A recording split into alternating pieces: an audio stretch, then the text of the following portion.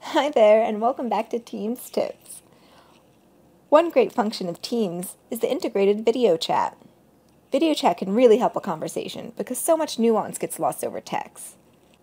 And these can be used for conference calls, or video conference calls, or just quick meetings. In this video, we're going to go over the instant chat function.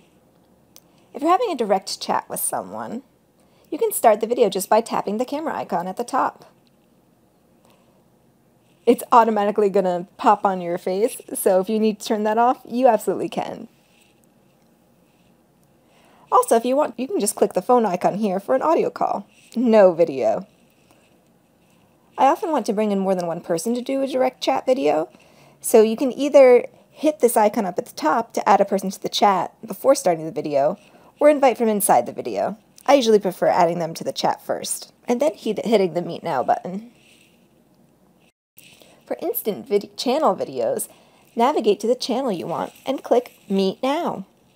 It will bring up the same options, but this will be for an in-channel meeting. Anyone belonging to the team can hop into this meeting, but you don't always know people's notification settings, so without a pre-planned invite, they might not know what's going on. You can adjust the camera settings, such as blurring your background, so no worries about an instant rude awakening before connecting to the call. We'll talk about scheduling a Teams meeting in another video.